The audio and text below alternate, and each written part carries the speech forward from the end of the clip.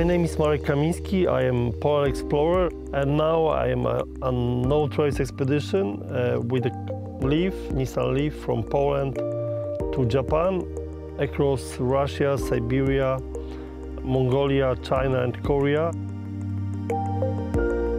Yeah, the concept of no-trace expedition came from my past, from my travel to the North Pole and South Pole. The only trace that I leave was the trace on the snow.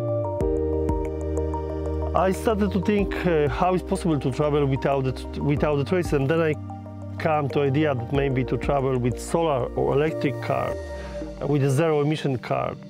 It's the normal car, but it's adapted for the expedition. This solution makes this trip possible. Like, for example, the bed, and you have different lights inside and also plugs. So when I drive, I have really everything available, and I can just drive for all day without stepping out on the car. Yes, I have many plugs, and I have special chargers, so I can charge my LEAF everywhere with different kind of electricity, and from 6 amperes up to 35 amperes. With this special charger, I can charge it in 5 or 4 hours.